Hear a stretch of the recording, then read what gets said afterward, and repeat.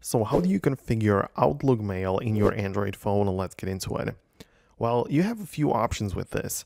You at first need to decide which email client you want to use with this. So you have many of different options to pick from, especially if you consider third-party apps. So you can literally open up the Play Store and look up email, and there you'll be able to find so many different mail clients. It's important to mention that there is one particularly made by Microsoft Outlook, which most likely is going to be the best option. So let me show you what it would look like inside of that app, right? So if you open up the Microsoft Outlook, right, you have to ensure that you run the latest version. Obviously, it would make sense, but when you get inside, you need to tap on the accounts right there.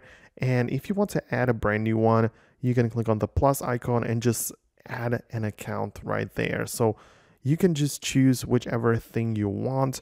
You can just sign in and have the account right here inside of this like official Outlook app from Microsoft, which, as I say, doesn't have to be the option, as you can, for example, download a different one.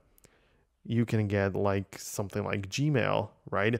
Which a lot of people think that it can only be used for Google accounts, but it can actually be used for a lot of different providers, including Outlook.